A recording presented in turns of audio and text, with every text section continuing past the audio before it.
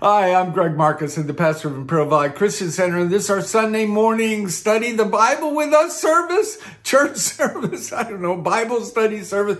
So one of those things. Hallelujah, hallelujah. Thank you so much for being here and spending some of your time to study the things of God with us, to study the Word of God, to study the Bible, to grow spiritually, to grow in your faith. Hallelujah. Hallelujah. How we appreciate you so much for spending that time with us. Anyway, right now we're on this subject. We're looking at the phrase, what the phrase righteousness of God means in Romans chapter 1, verse 17. And he says here in let's just go to verse 17. For in the gospel, the righteousness of God is revealed. And that's the phrase we want to focus on, the righteousness of God. What does it mean, the righteousness of God? I told you guys before the story of Martin Luther when he was reading the Bible, when he read the righteousness of God, and in Latin that word would be translated justitia, and it would basically mean everybody gets what they deserve. Hallelujah. Justice, like we would say justice, equivalent word. Righteousness, we could translate it righteousness or justice. They're in essence the same words. For in the gospel, the justitia of God is revealed, and Martin Luther got all upset because he said, well, what's the good news about that? What's the good news about everybody gets what they deserve? Hallelujah. For in the gospel, the good news, the righteousness of God is the justitia, the justice of God is revealed. Everybody gets what they deserve. I don't want what I deserve. Hallelujah. It's not good news if I get what I deserve. Hallelujah. Hallelujah. So we want to look at this phrase, the righteousness of God, and see what it means. Hallelujah. And we're going to look at the context here. Hallelujah. We're looking at the context of how Paul is using it in order to determine what it means. Hallelujah. So we're going to look at this context and say, well, Paul's talking about X. So then the righteousness of God must have something to do with X, or must mean X, or something like that. Hallelujah. Hallelujah. So we're started off with this, though. For in the gospel, he starts off with this, for in the gospel, the righteousness of God is revealed. For in the gospel, the righteousness of God is revealed. Hallelujah. Well, in order to understand the righteousness, we need to understand what the gospel is. Hallelujah. He's telling us that in the gospel, this phrase that we want to know the meaning of, the righteousness of God, it's revealed, or you could also translate that manifested, or it shows up. Hallelujah. For in the gospel, or I would say for through the proclaiming of the gospel, not in sort of the gospel story or the gospel theology or the gospel doctrine, but in the actual proclaiming of the gospel, the righteousness of God is manifested. Hallelujah. So we're trying to figure out what it means by the context. So the first thing we need to do is figure out what the gospel is. Hallelujah. Paul tells us in the gospel, through the proclaiming of the gospel, Greg would say, the righteousness of God is revealed, is manifest, shows up. Hallelujah. So the first thing we got to know is what the gospel is so we can understand the context. So most Christians don't know what the gospel is. I didn't know. Most of us think this story is about Jesus, the Gospels, the Gospel of Matthew, the Gospel of Mark, the Gospel of Luke, the Gospel of John, those things. A lot of evangelicals think that the gospel is the story about how Christians, how Jesus died for our sins, and that if we accept Jesus, we'll go to heaven when we die. Hallelujah. And, that's true, but that's not the gospel of the Bible that Paul's talking about here. Hallelujah. And a lot of evangelicals get that idea from 1 Corinthians chapter 15. I've had people say to me, that's not the gospel. Here's the gospel, Greg. Go over to 1 Corinthians chapter 15. Start reading at verse 1. You can see why they'd say that, because it kind of says that. But once we look at it a little more closely, you'll see he's not really talking about the gospel here. But it says here, verse 1, now, brothers and sisters, I want to remind you of the gospel I preached to you, which you received, on which you have taken your stand. Verse 2, by this gospel you are saved, if you hold firmly to the word I preached to you. Otherwise, you have believed in vain. Verse 3, for what I received I passed on to you of first importance. In the King James, it translate that first importance a little differently. It says, for I delivered unto you first of all. And it could be translated either way. It could be first importance or first of all. And I think what he's saying, I'm sure what he's saying here is first of all. It was, yeah, one of the first things I told you. For what I received, I passed on to you as a first of all, that Christ died for our sins, according to the scriptures, that he was buried, that he was raised on the third day, according to the scriptures. Hallelujah. And to most evangelicals, or a lot of evangelicals, that statement right there is the gospel. For what I received, I passed on to you as of first importance, that Christ died for our sins, or first of all, that Christ died for our sins according that he was buried, that he was raised on the third day, according to the scriptures. That's the gospel. Hallelujah. According to Moses. Paul keeps going, but evangelicals stop there because it kind of doesn't fit their picture of the gospel. Hallelujah. So let me read that to you again. Verse 1, now, brothers and sisters, I want to remind you of the gospel that I preached to you, which you received and on which you have taken your stand. But by this gospel you are saved, if you hold firmly to the word I preached to you. Otherwise you have believed in vain. For what I received, I passed on to you, first of all, that Christ died for our sins, according to the scriptures, that he was buried, that he was raised on the third day, according to the scriptures, and that he appeared to Cephas, Peter, and then to the 12. Verse 6, after that he appeared to more than 500 of the brothers and sisters at the same time, most of whom are still living, though some have fallen asleep. Then he appeared to James, then to all the apostles, and last of all he appeared to me also, as to one abnormally born. Hallelujah. So what is he talking about here? He's saying this is the gospel. That's what people think. But to understand what Paul is saying, you have to kind of get the context here. So one of the things that's helpful to know, or one of the things that makes it clear what Paul's talking about here, is that in 1 Corinthians and 2 Corinthians, he's responding to questions that people sent him, that they wrote him questions or complaints or, I don't understand, what? That can't mean that, kind of stuff. And here in 1 Corinthians and 2, he's answering those questions. So watch, turn over to 1 Corinthians chapter 7. Look here what he says in 1 Corinthians 7:1. Now for the matters you wrote about. So they wrote him something, and now he's going to answer those things. So here, they must have written, he's not telling us exactly what they wrote, but they must have written something about man and women having sexual relations, because that's the first thing he deals with. It's good for a man not to have sexual relations with a woman. But since sexual immorality is occurring, each man should have sexual relations with his own wife, and so on and so forth.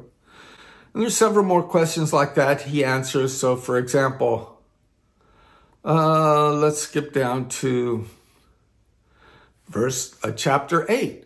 Now about food sacrificed to idols. All I want you to see is Paul's not bringing this up. They've written to him, are we supposed to eat that food sacrificed to idols? You know how they have those things, the idols, and people invite you to their party, and they have all this food that was sacrificed to idols, and when you partake of that food, you're sort of partaking of the God. Are we supposed to eat that stuff? And he deals with that question there in chapter 8. Hallelujah. Look here in verse 9. Am I not free? Am I not an apostle? Have I not seen Jesus our Lord? Are you not the result of my work in the Lord? Even though I may not be an apostle to others, surely I am to you, for you are the seal of my apostleship in the Lord. Now in verse 3, he gets to the question. This is my defense to those who sit in judgment on me. This is my defense. He's not telling us what the question is, but you can kind of see what the question is by what he's saying here. Don't we have the right to food and drink? Verse 5, don't we have the right to take a believing wife along with us, as do the other apostles, Lord's brother, Cephas? Or is it only I and Barnabas who lack the right to not work for a living? Who serves as a soldier at his own expense? Who plants a vineyard, does not eat its grapes? Who tends a flock, does not drink the milk? Hallelujah. In other words, he's saying, I'm feeding you spiritual things. Hallelujah. Is it too much to ask that you support me with your material things? So that was the question. So, well, why are you asking us for money, Paul? Hallelujah. And now let's go up to where we were. Let's go up to 1 Corinthians chapter 15. And you can go through and look at some others of those. And so this is where we are in verse 1 and verse 3 and 4 and 5 and 6. Now, brothers and sisters, I want to remind you of the gospel I preached to you, which you received and on which you have taken your stand. By this gospel you are saved, if you hold firmly to the word I preached to you, otherwise you have believed in vain. Verse 3, for what I received I passed on to you. And in the NIV it says first importance, but in the King James it says first of all, and I think that's probably correct. For what I received, I passed on to you first of all. In other words, this is like the first thing he told them. That Christ died for our sins according to this. Don't you remember the first thing I told you? That Christ died for our sins according to the scriptures. That he was buried.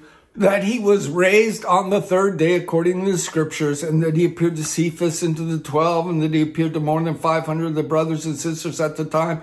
You know, when we read that, we start getting into this thing about he appeared to Cephas, he appeared to 12, he appeared to 500 brothers. They're still living. Some of them have passed away. Then he appeared to James, then to all the apostles, last of all appeared to me. We kind of missing. Well, I thought you were telling us what the gospel was, Paul. No, he's not telling us what the gospel. He's answering the question. What was their question? We'll go up to verse 12, and you can kind of see what the question was, what the issue was. What they're wondering about, what they want to know. The Christian, well, what about this thing?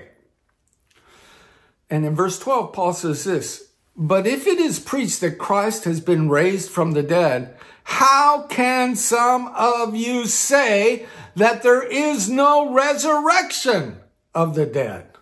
How can some of you say there is no resurrection of the dead? Hallelujah. That's the question. Some of them were saying, well, I don't know about this resurrection of the dead thing, Paul. I'm not buying that one. You sure that's a real thing? Are you sure it's a real thing, Paul? There's resurrection from the dead. I think most Christians nowadays, they don't believe in the resurrection of the dead. Most Christians have this kind of airy-fairy idea that when we die, we go to heaven, we sit around on clouds and get wings and we're angels and we play harps or something like that. Hallelujah. But the Bible clearly tells that in the age to come, our bodies will be raised from the dead. That body you put into the ground, hallelujah, it's going to be raised up and it's going to be made into a new kind of glorious God-powered, God-life body. Hallelujah. I don't know how that's going to happen, but that's what the Bible teaches. That's what Jesus is teaching. That's what the Apostle Paul is teaching. There's a resurrection of the dead. I don't think most Christians today believe in the resurrection of the dead. So we can kind of identify with these people saying, how can some of you say there is no resurrection of the dead? And what's Paul's responding? What's his argument to this? What's his response to this? How does he prove there is a resurrection of dead? Verse 13, if there is no resurrection of the dead, then not even Christ has been raised.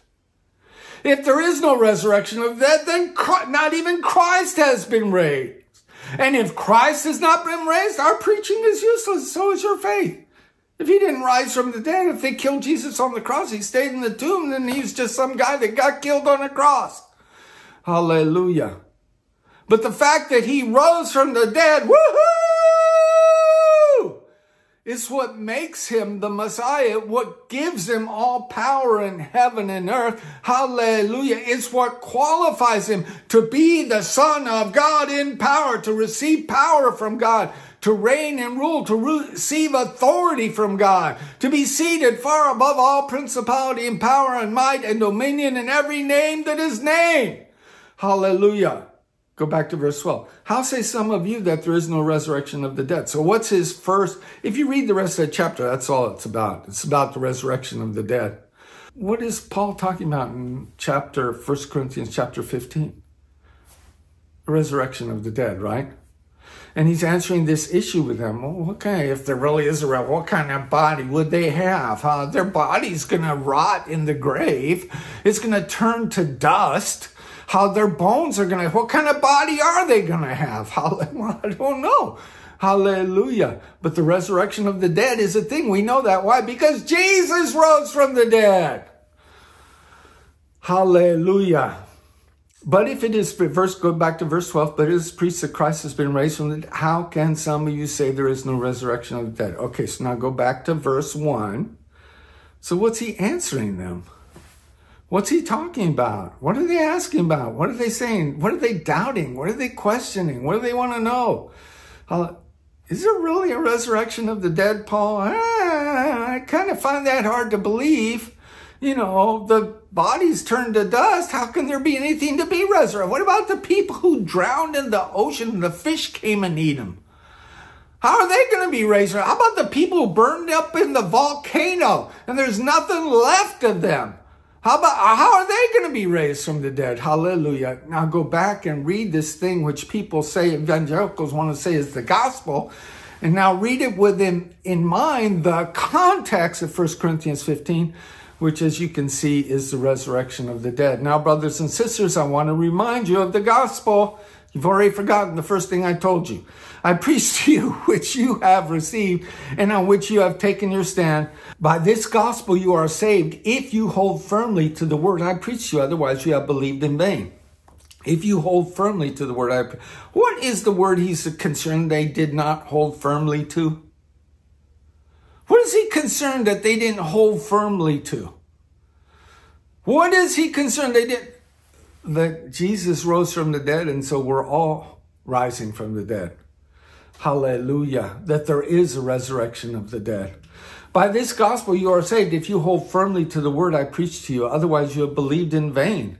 Verse 3, for what I received I passed on to you as of first importance. In other words, I don't think he's saying first importance. He's essentially saying, don't you remember the very first thing I told you?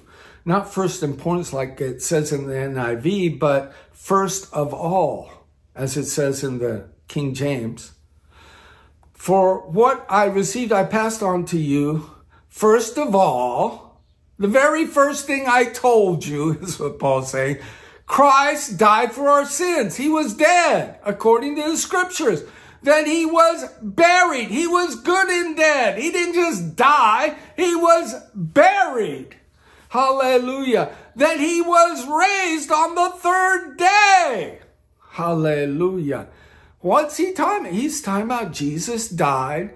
Jesus was buried. Jesus rose. He rose from the dead. So he was good and dead. He was really dead. He wasn't faking it. Wasn't hanging out in the tomb, you know. He wasn't hiding out. He recovered and he walked off to some other planet, something. No, he died for our sins. He was buried. Hallelujah. And that he was raised on the third day, according to the scriptures. And now you can see why it fits this rest of the part. The people who quote this as the gospel leave out. Hallelujah. Oh, well, that's the gospel. Well, then the gospel is this whole thing. And that he appeared to Cephas. Hallelujah. It's not the gospel. That's the proof that Jesus rose from the dead. And he appeared to Cephas and then to the 12. After that, he appeared to more than 500 of the brothers and sisters. Is that the gospel? Why are you leaving that out? It's in this same passage of scripture that you say is the gospel. After that, he appeared to more than 500 of the brothers and sisters at the same time, most of whom are still living, though some have fallen asleep. Then he appeared to James and to all the apostles. Last of all, he appeared to me also, as to one abnormally born. Why is that part in there? Because he's talking about the resurrection of the dead. So this is not the gospel that Paul preached. This is the first part of the Jesus. I'm here representing Jesus, the Messiah. I'm here representing the Messiah, the anointed one, the one promised over there in the 110th Psalm. The Lord said to my Lord, sit at my right hand till I put all thy enemies under thy feet. Hallelujah. That Messiah. Hallelujah. Christ died for our sins, according to that he was buried, that he was raised on. His only point there is, how can you not remember that there's a resurrection of the dead, when the very first thing I told you was Jesus died, he was buried, and he rose from the dead. That's the very first words out of my mouth. How have you forgotten that already? Hallelujah. But that's not the gospel that Paul preached. And it's certainly not the gospel that Jesus told his disciples to preach. And it's not the gospel that Jesus preached. Jesus proclaimed the gospel of the kingdom of God. We saw that in Mark chapter 1. This is the good news. We don't understand it as good news because we don't know what kingdom of God means. We don't know what righteousness of God means. So the good news just shoots over. I don't know what that means. Hallelujah. Mark chapter 1, verse 14, after John was put in prison, Jesus went into Galilee proclaiming the good news of God. The time has come, he said, the kingdom of God has come near. Repent. Not repent from your sins, repent from your unbelief and believe the gospel, the good news. Hallelujah. What is the good news? The time has come. The day has arrived. The time is fulfilled. Hallelujah. The time for what? The kingdom of God has come near. That's what we need to figure out. That's the gospel that Jesus preached. We can call it the gospel of the kingdom of God. What was the message of the gospel of kingdom of God? The gospel has come, the kingdom of God has come near. Or I would say the kingdom of God has arrived. Or you could say that Jesus told them the kingdom of God is here. It's come upon us. It's here. It's arrived. It's touchable. It's right here. It's touchable. It's accessible. The kingdom of God is here. Hallelujah. It's not some future kingdom. It's not some administrative kingdom. It's not some political kingdom. It is God's power reigning on the earth for his people. Hallelujah. Hallelujah. So then I showed you Matthew 4:17.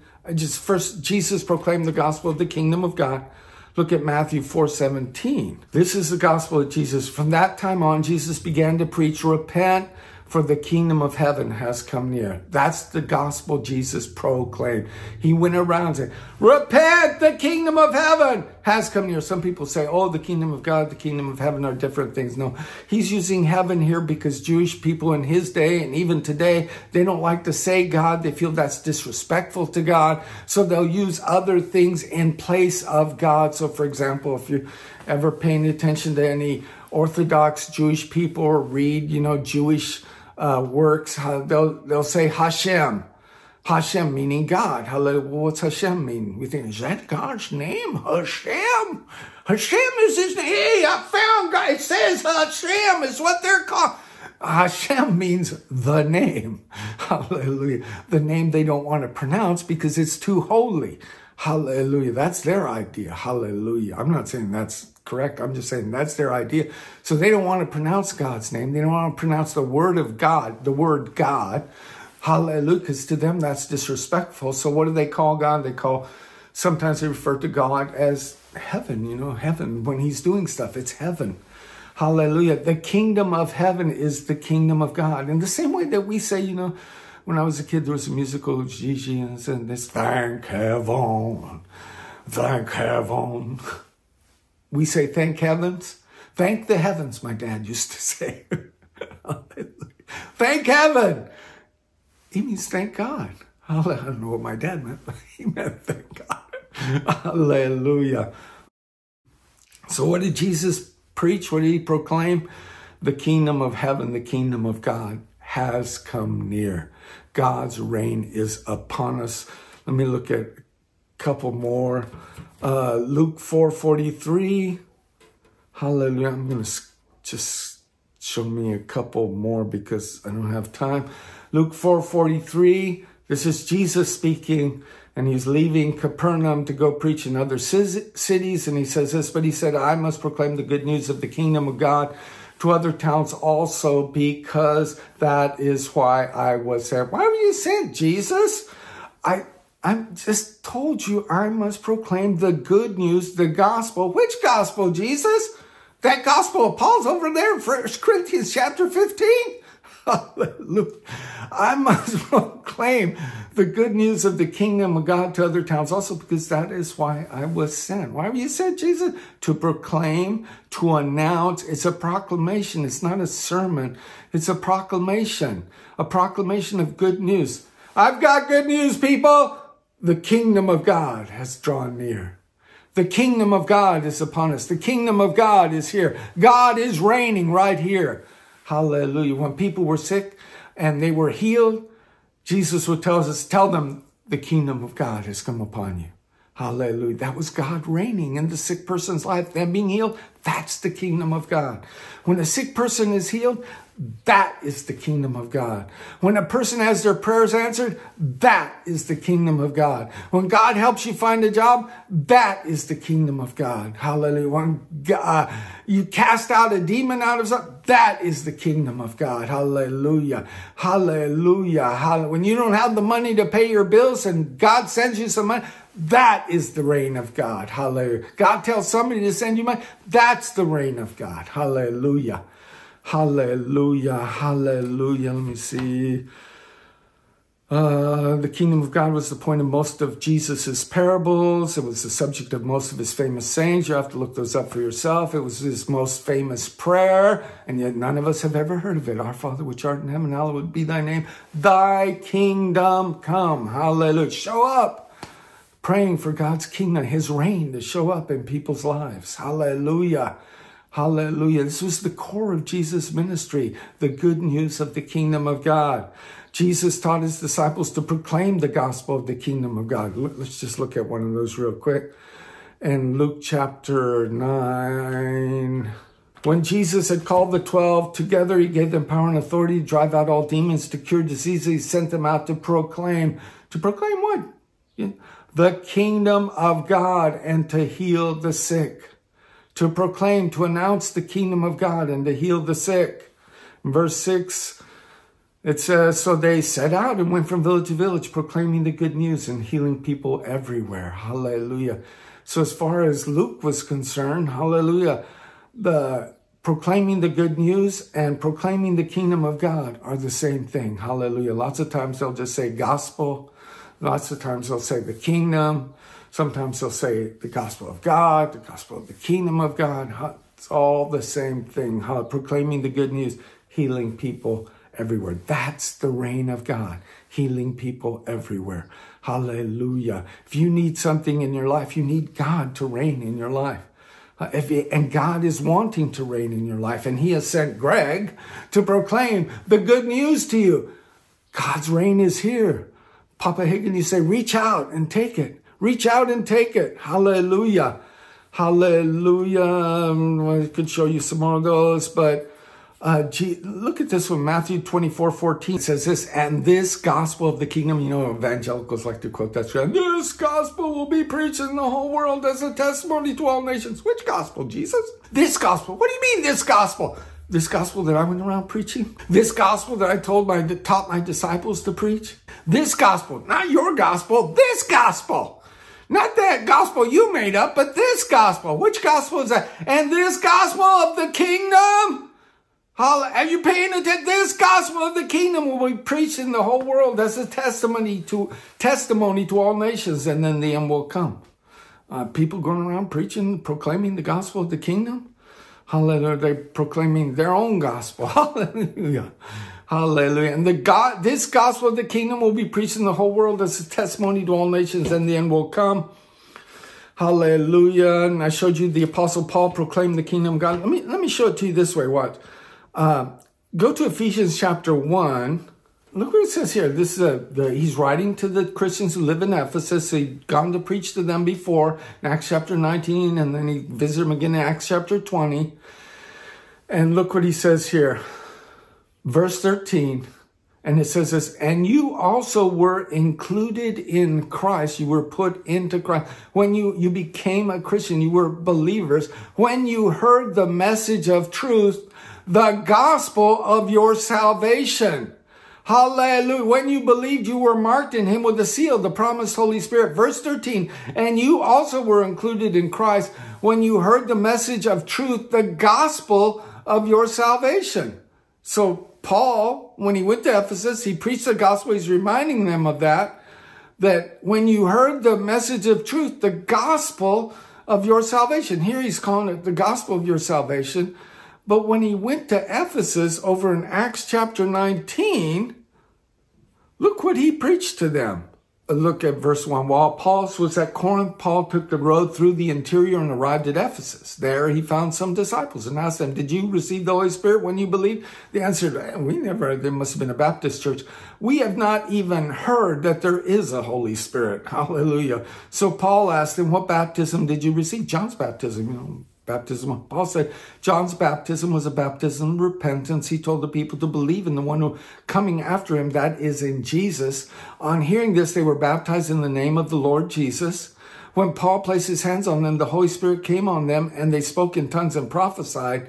There were about 12 men in all. Verse 8, Paul entered into the synagogue and spoke boldly there for 3 months, arguing persuasively about what? About what sinners they were, how evil they were in the sight of God, arguing persuasively about the kingdom of God. What was Paul proclaiming to them? He was proclaiming to them the same thing Jesus proclaimed, the same gospel Jesus proclaimed, the gospel of the kingdom of God. Hallelujah.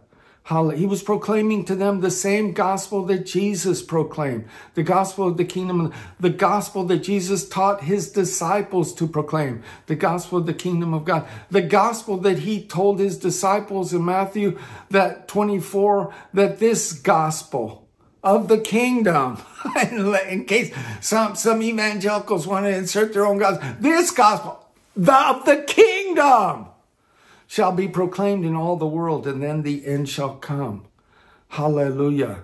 That's the gospel that the Apostle Paul preached. Paul entered the synagogue, spoke boldly there for 3 months, arguing persuasively about the kingdom of God. Go to the next chapter. This is Paul's gone on preaching. He's been doing his thing. And then in chapter 20, and in verse 25, he says this, now I know that none of you among whom I have gone preaching the kingdom will ever see me again. What were they doing? Hallelujah. Preaching. What was Paul doing? Preaching the kingdom. What was he preaching? The kingdom. You suppose he means the gospel of the kingdom that we just saw he preached in the last chapter? Hallelujah. Hallelujah. Hallelujah. That he persuaded them, the kingdom of God. He proclaimed the kingdom. Now I know that none of you among whom I have gone about preaching the kingdom will ever see me again. He proclaimed the kingdom to them. That's what he's calling. He's preaching the kingdom. He proclaimed the kingdom to them. In chapter 19, it says that he went to the synagogue and he taught them about the kingdom of God. And then in the book of Ephesians, which is later, he writes them a letter and he says, remember the gospel of when you received the gospel of your salvation and you were included in Christ. Well, what was the gospel that Paul preached here? The same one that Jesus preached, the gospel of the kingdom of God is here. Same one he told his disciples to preach, the gospel of the kingdom of God is here. The one that Jesus said he was sent to proclaim, the gospel of the kingdom of God. Hallelujah. The one he said was to be proclaimed in all the world, the gospel of the kingdom. Hallelujah. Hallelujah. Hallelujah. Showed you last week how Paul wrote to the Romans, said, I want to come preach the gospel to you. And then when he got to there, what did he talk to them about? Watch, turn over to Acts chapter 28. Verse 31, so in Romans chapter 1, he says, I want to come preach the gospel to you. And then when he gets arrested, eventually he shows up in Rome. In verse 31, he proclaimed the kingdom of God and taught about the Lord Jesus Christ. What did he proclaim to them? The kingdom of God. And taught about the Lord Jesus Christ. What did he proclaim to them? The same thing Jesus proclaimed. The same thing Jesus taught his disciples to proclaim.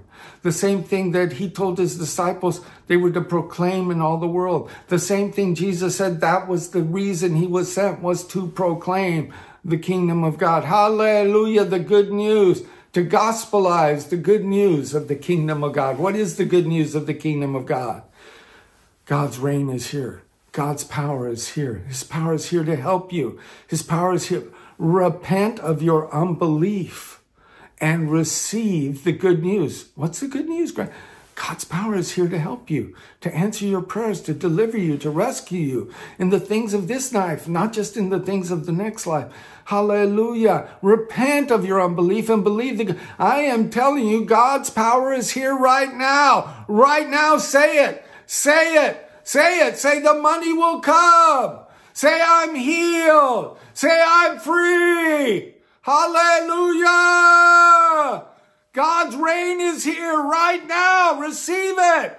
Repent of your unbelief. Receive it. Act on it. Say it. Say something. Hallelujah. Hallelujah. Hallelujah. Unfortunately, I'm out of time, but I'm not finished. So come back next week. Thank you so much for being here with us. We really, really appreciate you, those of you who keep supporting us and keep this ministry going. If you want to participate in that, you can do so at our website by clicking on the Feed the Ox button, and you'll be able to give a donation through PayPal. If you want to look at the video description here on YouTube, we also put the link at the bottom of the video description. You can click on that and also get to the Feed the Ox link and give a donation to PayPal. That's what the Holy Spirit's telling you to do. Thank you so much. We really appreciate you. I'll see you later. Bye-bye.